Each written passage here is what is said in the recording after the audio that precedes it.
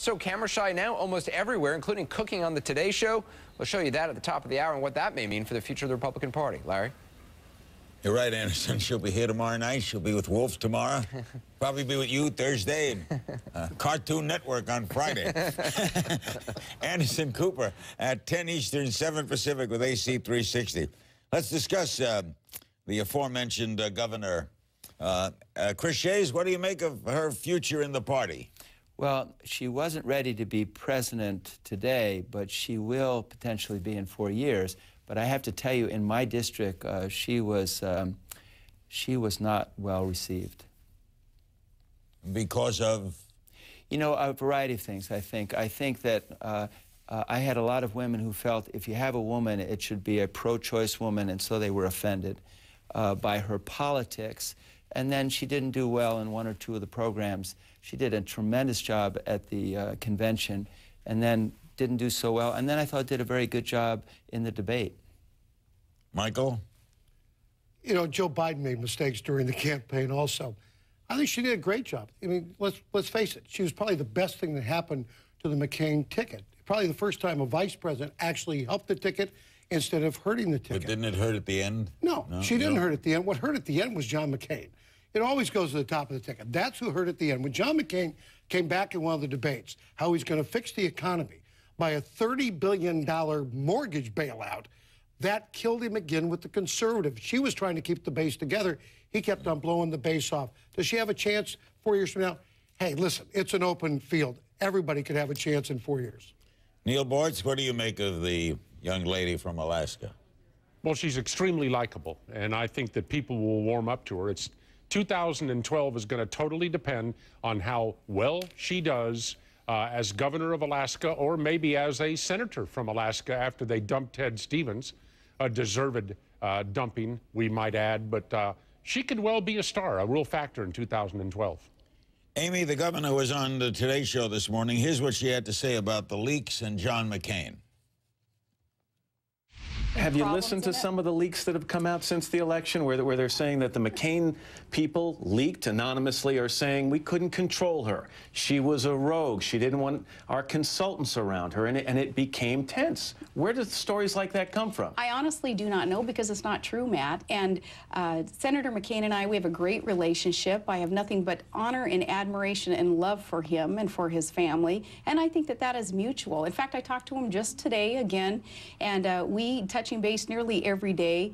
So it's a warm and friendly relationship even to this day? Very warm and friendly and professional. And again, I have nothing but honor and admiration and love that I will show for this great American hero. And what's your read on the lady? She was a rogue, charts her own course, doesn't like to be handled. That sounds like John McCain.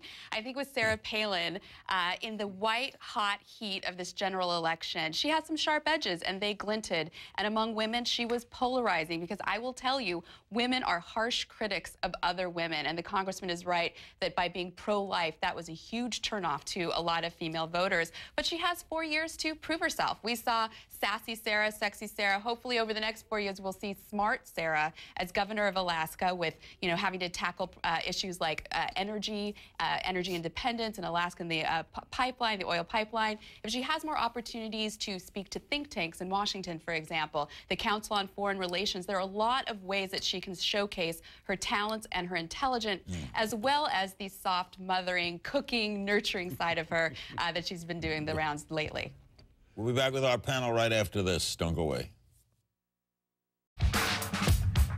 Oh, Michael Reagan wants to chime in on... Well, I listened to Amy and Chris Shays talk about Sarah Palin, and both of them brought up the whole thing of she being pro-life. This woman just lived a pro-life life. She sat there and had a child who was Down syndrome. She gave birth to the child. She supports her daughter, who's pregnant with the child.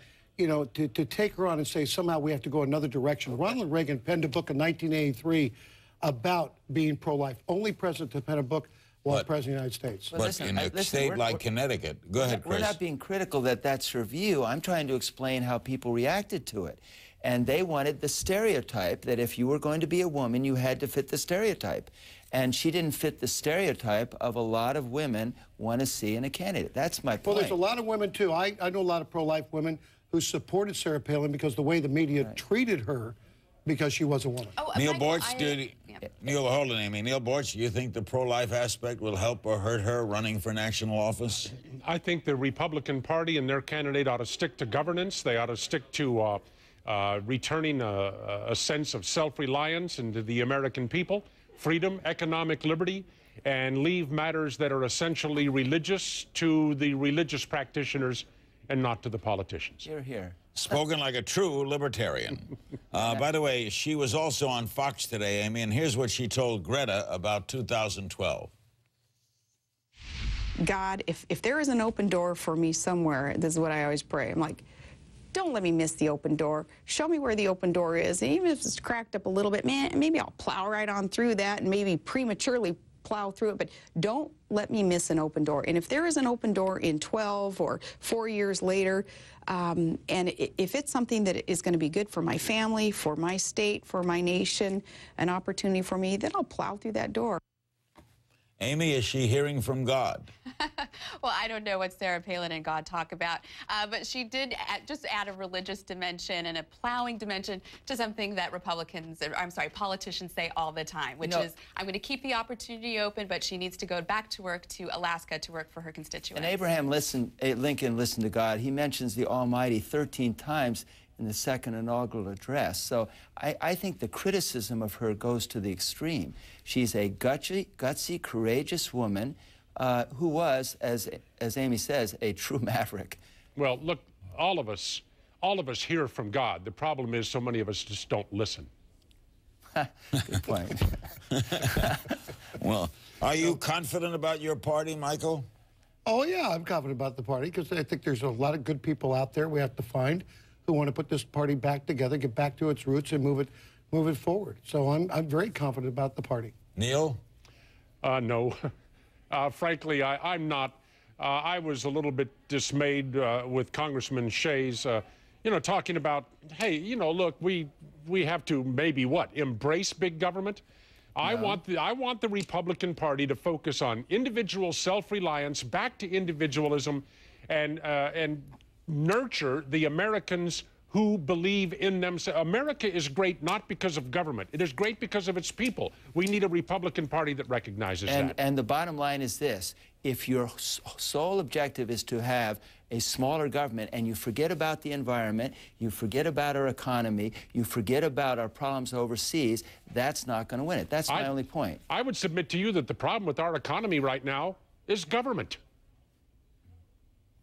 Well, I would jump in to add that I don't disagree with Neil, but I think that Republicans need to be able to tailor their message to the middle-class economic anxiety that families are feeling, college tuition rates going up.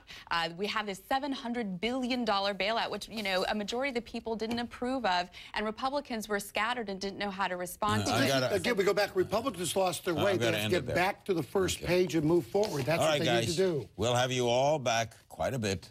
We've got lots of time. Thank you all very much.